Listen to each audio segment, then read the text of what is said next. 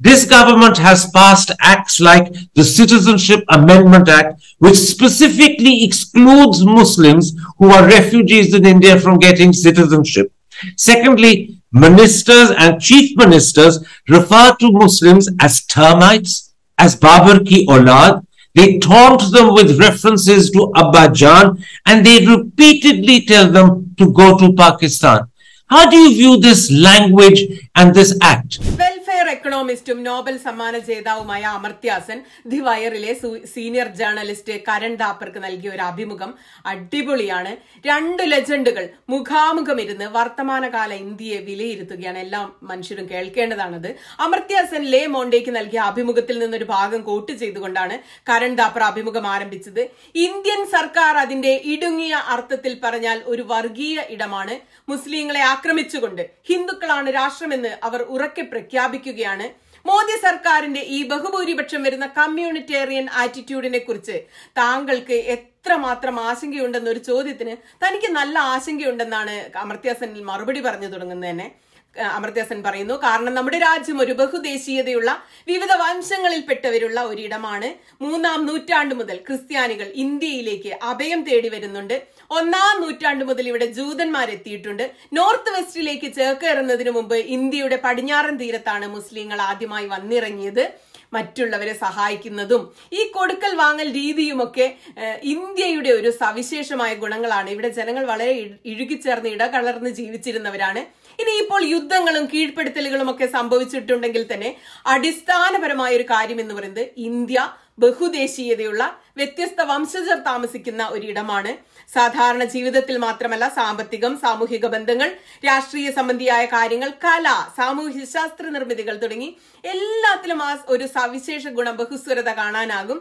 ഉദാഹരണത്തിന് താജ്മഹൽ എടുക്കാം.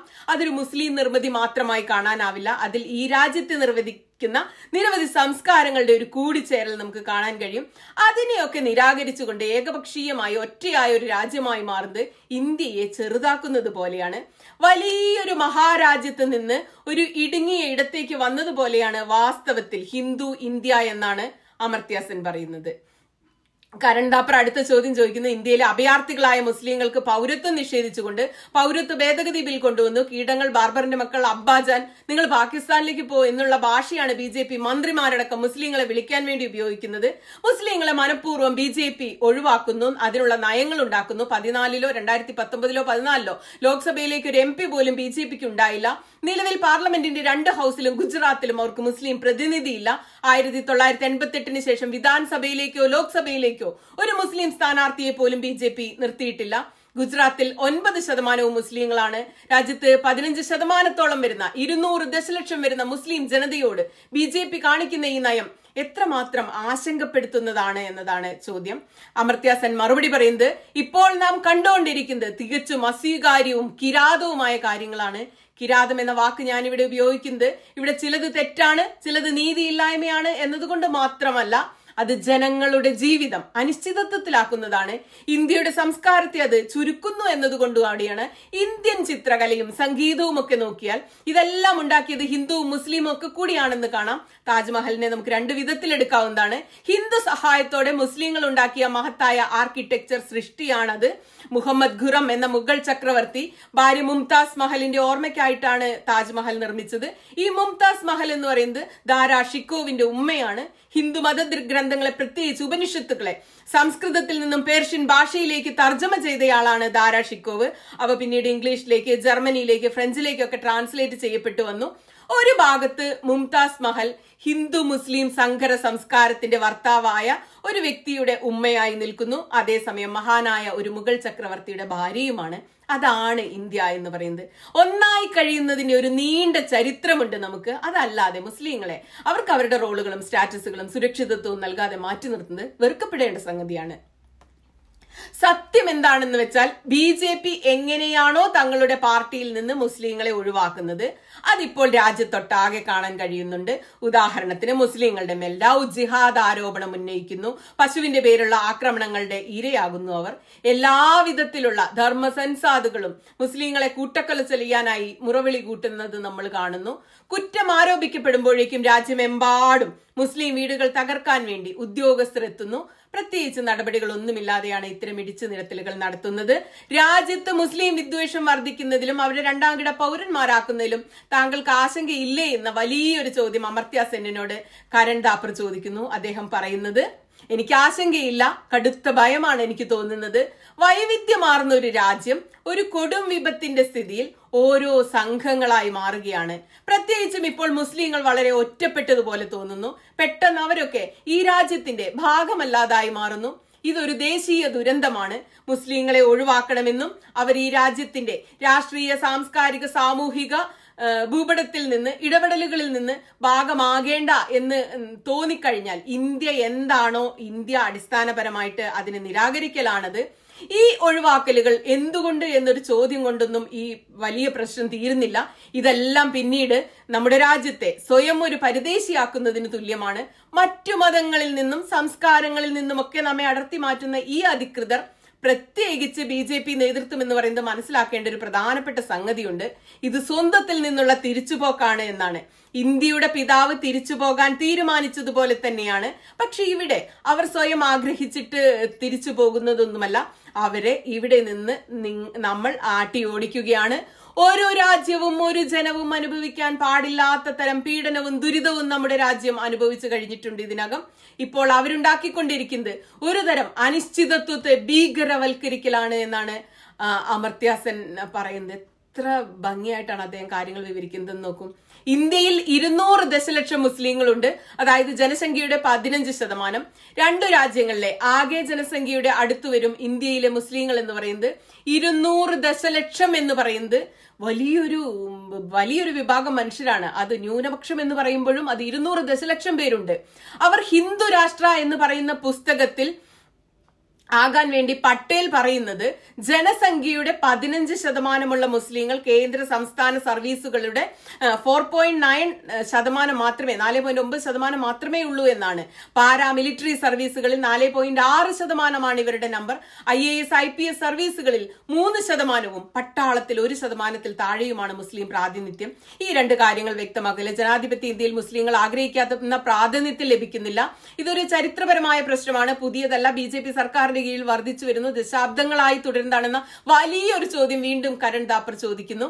അതിന് അമർത്യ സെൻ മറുപടി പറയുന്നത്, ഇന്ത്യയുടെ ചരിത്രത്തിൽ ഹിന്ദു മുസ്ലിം ഐക്യം ഒരു സുപ്രധാന ഭാഗമാണ്.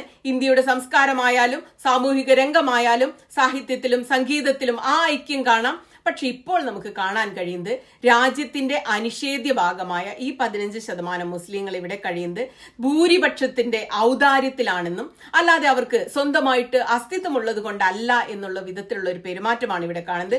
രാജ്യത്തിന്റെ വിവിധ ഭാഗങ്ങളിൽ നിന്ന് പരസ്പരം കൈക്കൊണ്ടുകൊണ്ടാണ് ഇന്ത്യ എന്ന രാജ്യം ഇവിടെ കെട്ടിപ്പടുത്തിരിക്കുന്നത്. പിന്നെ ഒരു വിഭാഗത്തെ ഇടിച്ചു താഴ്ത്തുന്നതിലൂടെ നാം നമ്മുടെ രാജ്യത്തെ തന്നെയാണ് തരം താഴ്ത്തിക്കൊണ്ടിരിക്കുന്നത്. അതിനെ നമ്മൾ ചെറുതാക്കിക്കൊണ്ടിരിക്കുകയാണ്, ദരിദ്രമാകുകയാണ്, പല വിധത്തിലും മോശമാകുകയാണ്. മുസ്ലിങ്ങൾ ഏതെങ്കിലും വിധത്തിൽ നിലനിന്ന് പോകാനുള്ള തന്ത്രപ്പാടിലാണിപ്പോൾ. ഒരു രാജ്യം ചെയ്യുന്ന ഏറ്റവും വലിയ കുറ്റം എന്നത് അതിന്റെ ന്യൂനപക്ഷത്തോട് ചെയ്യുന്ന ദ്രോഹമാണെന്നാണ് അമർത്യ സെൻ പറയുന്നത്. പിന്നെ വീണ്ടും വലിയൊരു ചോദ്യം കരൺ താപ്പർ ചോദിക്കുന്നു. പ്രൊഫസർ സെൻ, താങ്കൾ പറയുന്നു ഒരു രാജ്യം ചെയ്യുന്ന ഏറ്റവും വലിയ കുറ്റം എന്നത് അതിന്റെ ന്യൂനപക്ഷങ്ങളോട് ചെയ്യുന്ന ദ്രോഹമാണെന്ന്. അങ്ങനെയെങ്കിൽ രാഷ്ട്രീയത്തിലാണെങ്കിലും നമുക്ക് മുസ്ലിം പ്രസിഡന്റുമാരും ആഭ്യന്തരമന്ത്രിമാരും മുഖ്യമന്ത്രിമാരും ഒക്കെ ഉണ്ടായിരുന്ന ഒരു കാലം ഇന്ത്യക്കുണ്ടായിരുന്നു. എന്നാൽ ഇന്ന് ആനുപാതികമായി പറഞ്ഞാൽ ലോക്സഭയിൽ 74 സീറ്റ് വേണ്ടിയെടുത്ത് 27 മുസ്ലിം സീറ്റുള്ളൂ. 28 സംസ്ഥാനങ്ങളിൽ ഒന്നിൽ പോലും മുസ്ലിം മുഖ്യമന്ത്രിമാരില്ല. 15 സംസ്ഥാനങ്ങളിൽ ഒന്നിൽ പോലും മുസ്ലിം ഇല്ല. ഉള്ള 10 സംസ്ഥാനങ്ങളിൽ പേരിന് ഒരു മന്ത്രി മാത്രമാണുള്ളത്. അതും ന്യൂനപക്ഷ കാര്യവകുപ്പ് കൈകാര്യം ചെയ്യാൻ വേണ്ടി മാത്രം. ഇതൊരു മനഃപൂർവമായ ഒഴിവാക്കലായി താങ്കൾക്ക് തോന്നുന്നുണ്ടോ? അതോ ഈ മാറ്റി നിർത്തൽ എന്ന് പറയുന്നത് ഇപ്പൊ ഉണ്ടായതാണോ അതോ കാലങ്ങളായി തുടരുന്നതാണോ എന്ന് ചോദിക്കുന്നു. അദ്ദേഹം പറയുന്നു മറുപടി, എനിക്ക് തോന്നുന്നത് ഇതൊരു മുൻകൂട്ടി തയ്യാറാക്കിയ ദുരന്തമാണെന്നാണ്. എവിടെ നിന്ന് തുടങ്ങണമെന്നറിയില്ല. ഈ രാജ്യത്തുള്ള മുസ്ലിങ്ങളുടെ അനുപാതവും അവരുടെ പരമ്പരാഗത റോളുകളും പരിശോധിച്ചാൽ അത് സുതാര്യവും വിശിഷ്ടവുമാണ്.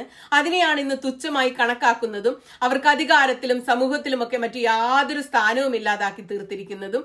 അവിടെയാണ് രാജ്യം എന്തിനു വേണ്ടിയാണ് ഈ നമ്മുടെ രാജ്യം നിലനിൽക്കുന്നത് എന്ന ഒരു വലിയ കൺഫ്യൂഷൻ നമ്മളുടെയൊക്കെ ഹൃദയത്തിൽ ഉയരുന്നത്.